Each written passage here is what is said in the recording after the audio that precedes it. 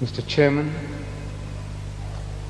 respected Speaker, and my dear brothers and sisters, the subject is Jesus God can very easily be solved by asking a counter question. Did Jesus claim to be God? Did he say, I am God? Did he say, worship me? And believe me, Mr. Chairman, ladies and gentlemen, there is not a single unequivocal statement in any of the 66 books of the Bible or the 73 of the Roman Catholics where Jesus says, I am God, or where he says, worship me. There isn't. I would have been very happy to hear Jesus, from the lips of Jesus, this simple, straightforward, explicit statement, I am God, or worship me. Because I as a Muslim, and we Muslims as a whole, we believe that Jesus Christ was one of the mightiest messengers of God. We believe in his miraculous birth. We believe that he was the Messiah. And we believe that he gave life to the dead by God's permission, and he healed those born blind and the lepers by God's permission. This is really the only point of real difference between the Muslim and the Christian, is the divinity of Christ. And for that, I say that our brother has not adduced a single statement from the lips of Jesus saying, I am God, or worship me. While he walked this earth, he never made such a statement.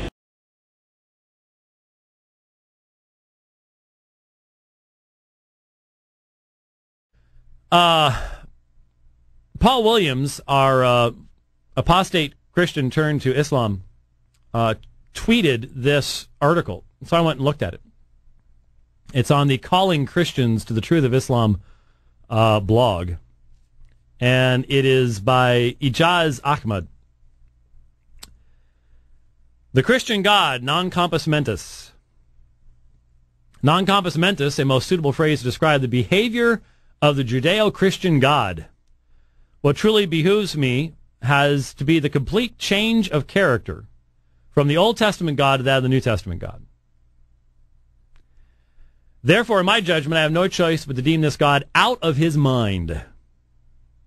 Before I begin to explain my argument, we must first examine the evidences my rationale is based upon. Therefore, let's examine some verses from the Bible. And then there's a number of verses in which God says, I am Yahweh, Genesis 15:7. I am God Almighty, Genesis 17:1. I am the God of your father Abraham. In other words, there's a lot of places all the way through Exodus and Genesis where God says, I am Yahweh, do this. I am God, do this. And, of course, you could go into Isaiah and all sorts of places where this is found.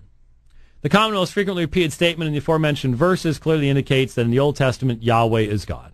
There are no two ways about it. No one can interpret these verses to be understood that Yahweh is not God.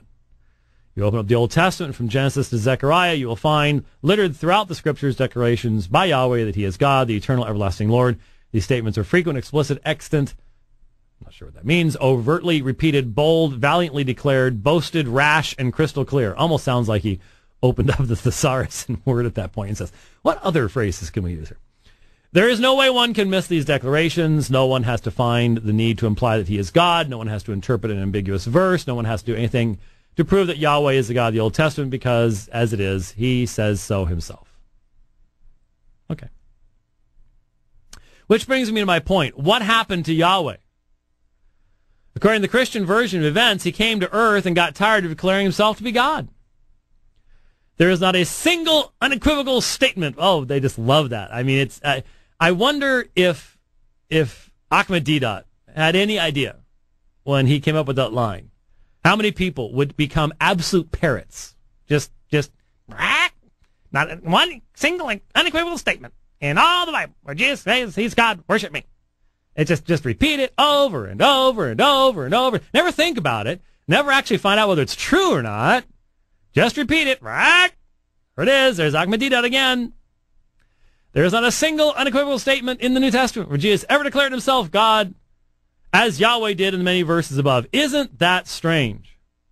Now let's just just step back for a moment And, you know, I just have to say to Ijaz Ahmad,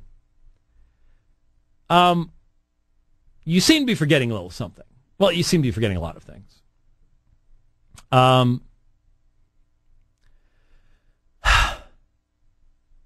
Is every single surah of the Quran the same? No.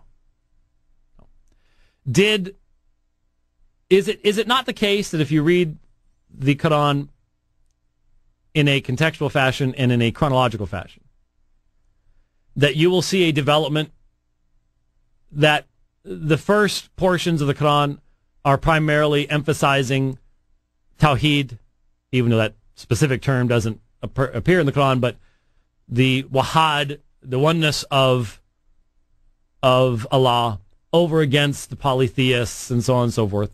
Yes, because at that time Muhammad's a minority prophet, and he's calling the Quraysh and the Meccans to true worship and trying to expose the errors of polytheism and fighting with the mushrikeen and all the rest of that stuff. Okay.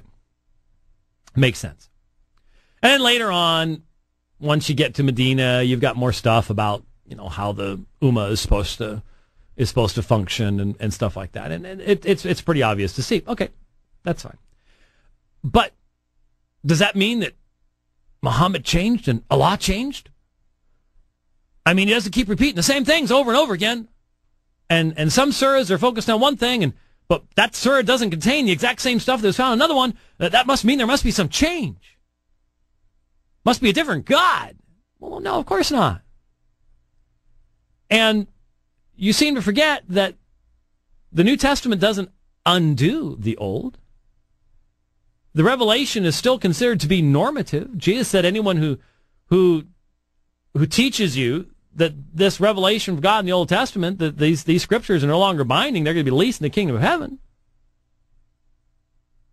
So why does God have to just repeat himself all the time? When Jesus comes, you have prophecies. Those prophecies identify him as El Gabor and Aviad, mighty God, Father Eternity. When John comes, he's making straight the way for whom? For Yahweh. The original followers of Jesus identify him with ascriptions of praise and worship, and even cite texts of Yahweh in the Old Testament, apply them to Jesus. So is your argument really that Jesus just should have, popped into existence? Well, I realize your book quotes from Christian fables and says Jesus spoke from his cradle and talked. Of course, the Christian fable it's borrowing from, Jesus actually said, I'm the Son of God from his cradle, but in your version, he says, I'm a prophet. And it's even allegedly prophesied according to Surah 3. But anyway, is he supposed to just sort of pop out with a big sign that says, I'm God, worship me? That's the only way that God could do these things. Is that it? I'm God, worship me. Is that really the only way God could do this? It's not possible that the God-man could come and actually desire to veil his glory. I mean, seriously, if you're going to take the perspective you're taking, Jesus should have, the Mount of Transfiguration thing, that shouldn't have just been with 3 disciples up at the top of a mountain. I mean, if Jesus comes walking in glowing bright to where you can't hardly even look at him, and he's got Moses and Elijah with him, hey, everyone's going to go, hey, we believe. Don't you think maybe there's a reason why God didn't do it that way? Is it possible, just slightly possible, Ijaz, that God doesn't want to present his son in this fashion? That maybe the idea of faith is to be something other than just simply accepting some massive, overpowering display of glory? I mean, if Jesus took a nightly journey around the earth glowing and said, believe in me, I'm Jesus, well, that would be highly effective, wouldn't it? Nobody else can do that. Jesus comes flying across, same time each night, just glowing, I'm Jesus, believe in me. I guess that would pretty much make everybody believe, right? That would be great. But that's not what God's chosen to do, huh? There is not a single unequivocal statement in any of the 66 books of the Bible or the 73 of the Roman Catholics where Jesus says, I'm God, or where he says, worship me.